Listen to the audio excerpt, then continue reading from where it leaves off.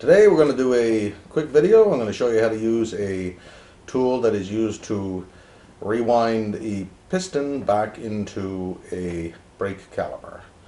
This tool is required on vehicles that have four-way disc brakes. Chances are you're going to need something like this on the rear brakes. Very simple tool. You just have different patterns that will line up with the pattern that is on the piston in the caliper. Take your extension and your ratchet, put it into the hole that's opposite of the pattern that you're going to use, and put your wrench for clockwise, righty-tighty, and turn the piston into the caliper. You'll see how that works in the video that we're going to show next. There are different variations of these plungers that have to be rotated into the caliper.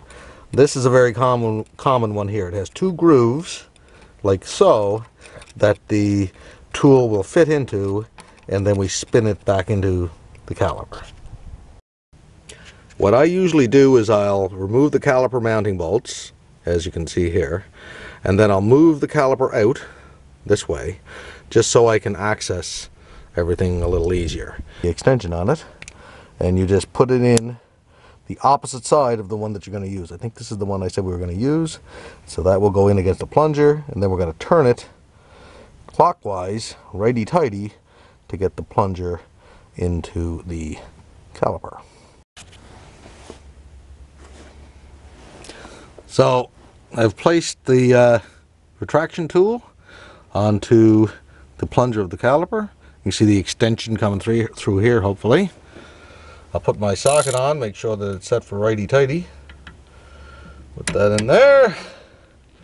And, oops, kind of slipped out. Hopefully this will hold good, because this particular plunger is kind of gummed up with a whole bunch of refuse. But you get the idea. Just turn that, and hopefully you can see that the plunger is retracting into the caliper. I'm going to retract it all the way, put the pads in, and then I'm going to pump the brakes, get my pressure back.